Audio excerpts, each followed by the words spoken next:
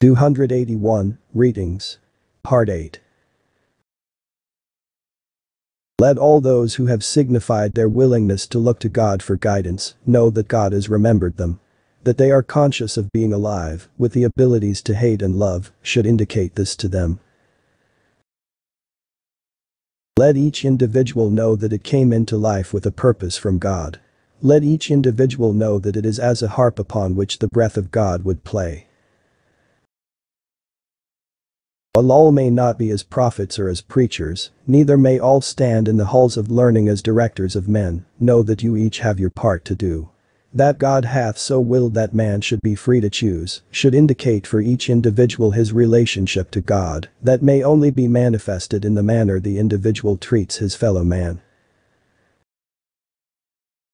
All are aware that selfishness causes many to be downtrodden, living in hovels, that greed, as is being manifested, would make slaves of thy fellow man.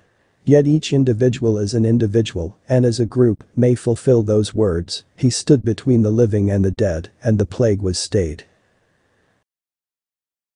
Thus each individual is alive unto God or dead unto self. As to the periods, as near as practical, let there be unison of purpose.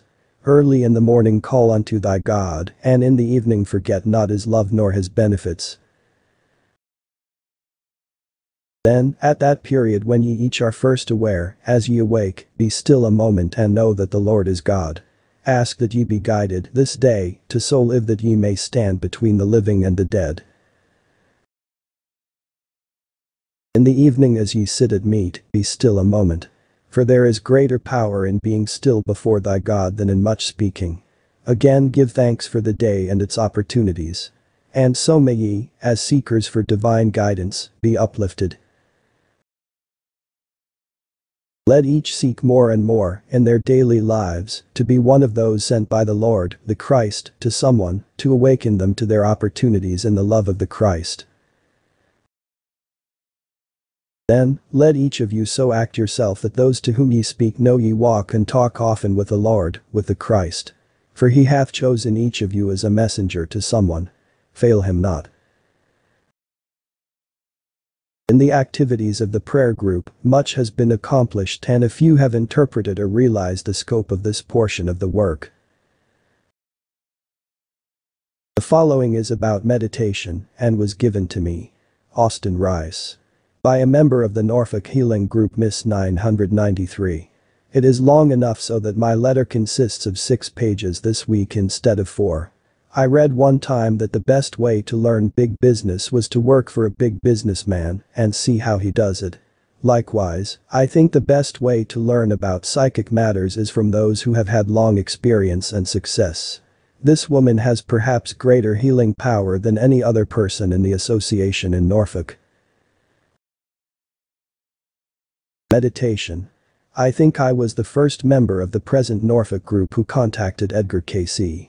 It was before the Cayce Hospital was finished at Virginia Beach in 1928. During the time the hospital was being built, some of us from Norfolk would often drive down to Virginia Beach. And of course we were interested in all the new buildings which were going up.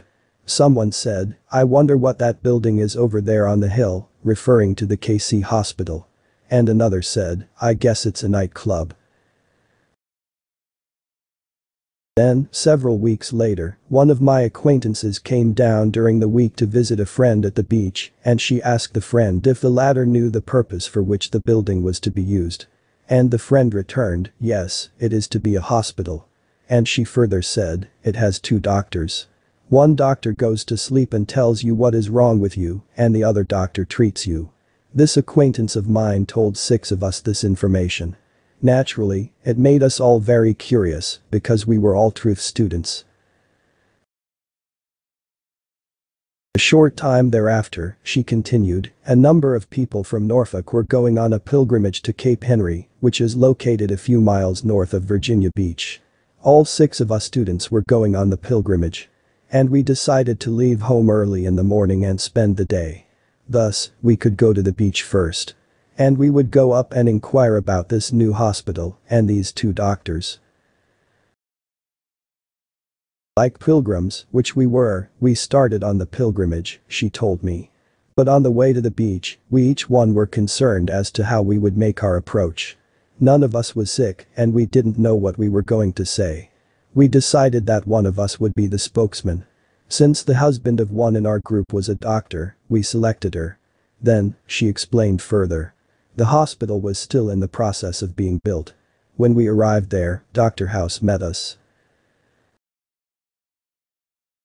Then, our spokesman made her little talk, of course, that her husband was a doctor, that we were interested in this new hospital, and that we had come to find about it.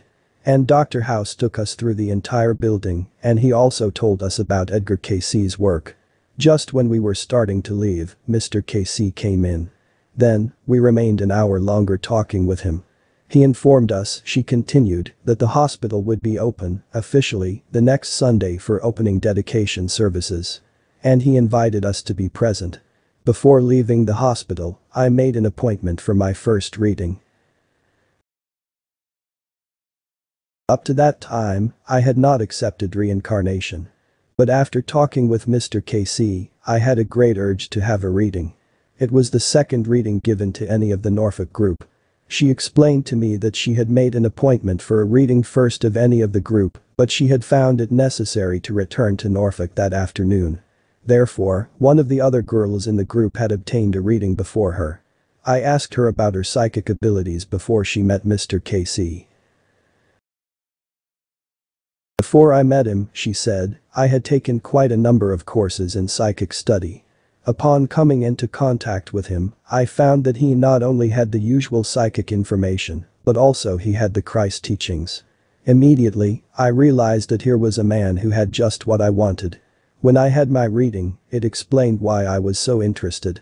After the reading was over, Mrs. Cayce informed me that in a past incarnation I had been Edgar Cayce's daughter. His approach was the type I had been seeking. In addition to all the other information, the readings included mercy and the law of forgiveness.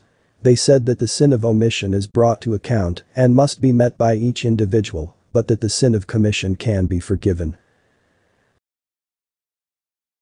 Then, I asked her again what psychic abilities she had developed before she met Mr. Cayce.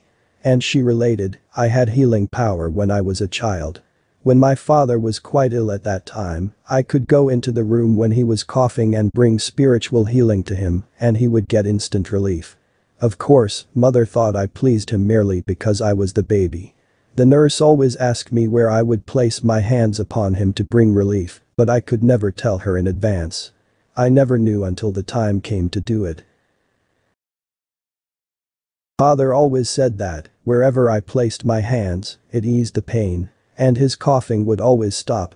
To this day, I cannot tell where I am going to place my hands in healing, until I get the urge, where to place them at the time of application.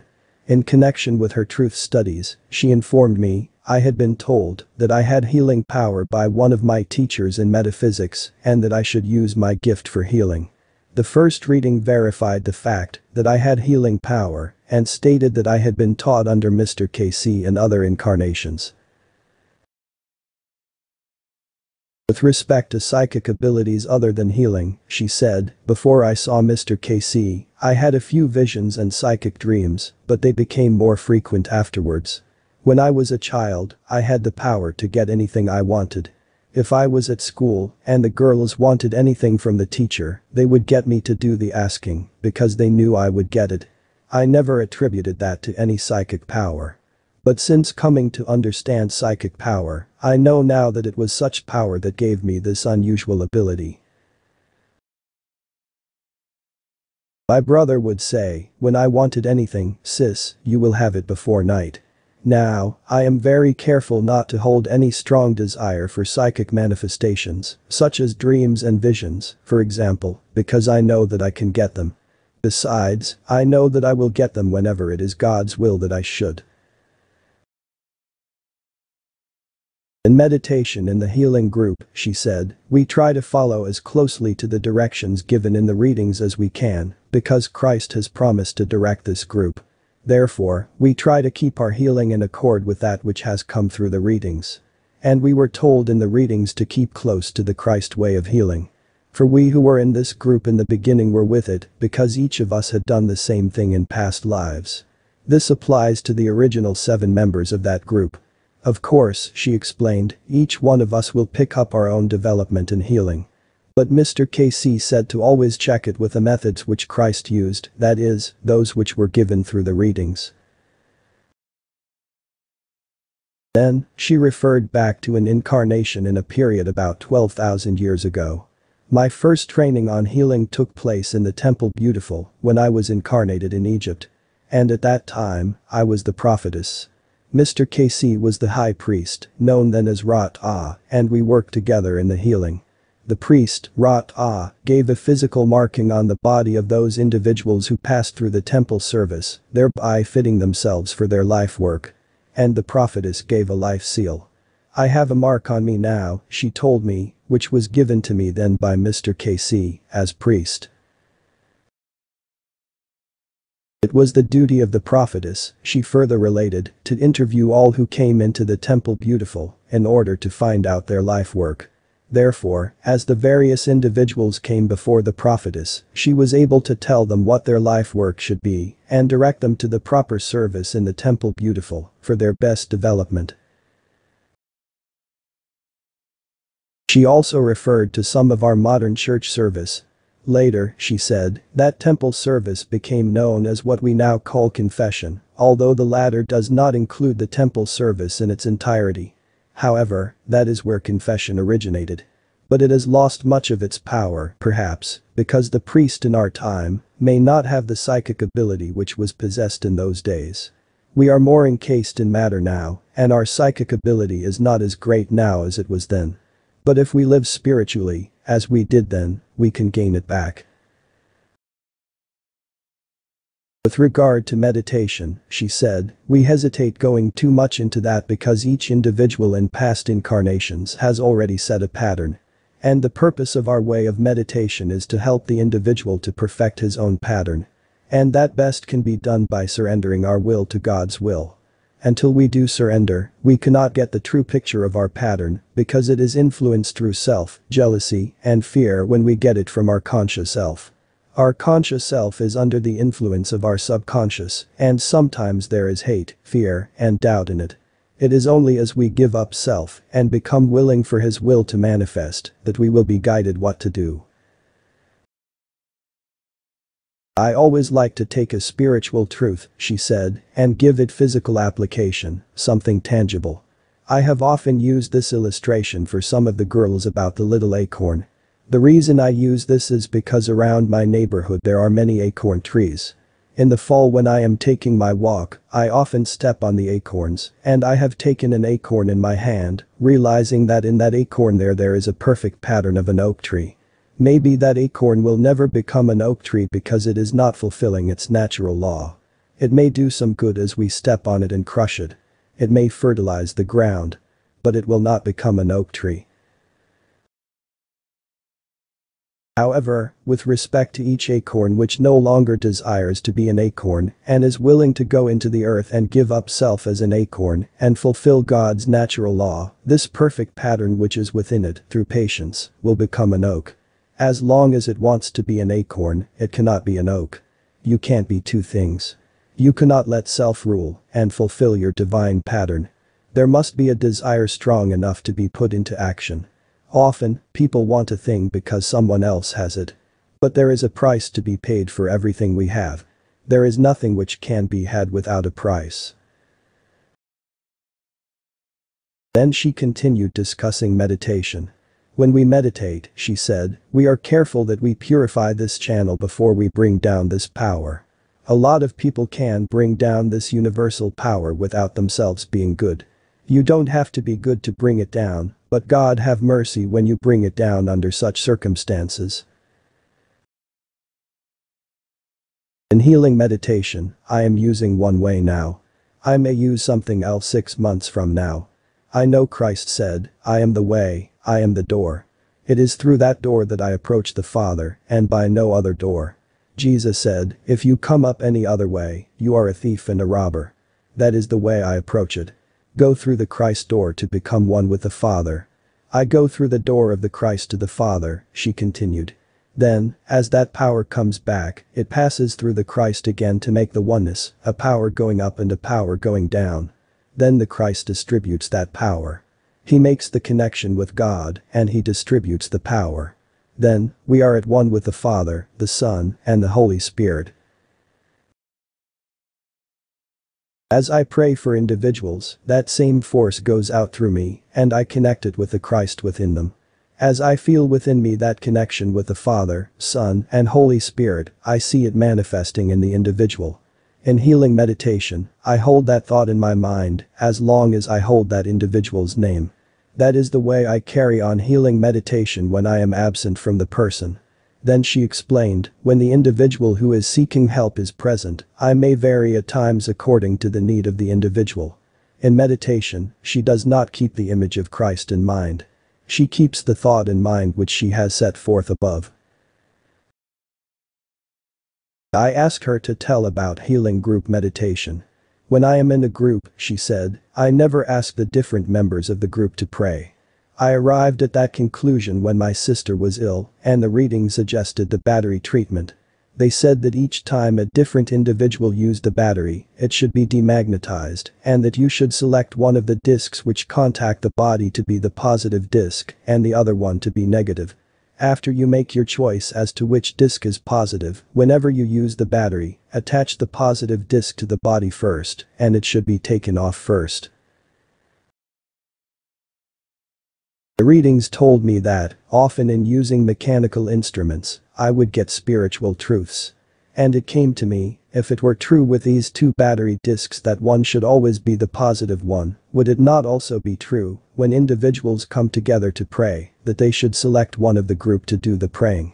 This is not because any one individual is better than any of the rest, but that one person should be selected to be the positive one through which the power would flow. I had this verified by the readings, and they said it was correct. She said she may meditate one way one time, and another way another time. One time, she may only say, God have mercy on me. She told me, we have never had anyone who has kept strictly to the information given by the readings, who has had any physical trouble whatsoever as a result of meditation. I have never used any process of purification before going into meditation. This may be necessary for some people. If someone else can meditate best that way, it is perfectly all right. I don't feel that it is necessary for myself.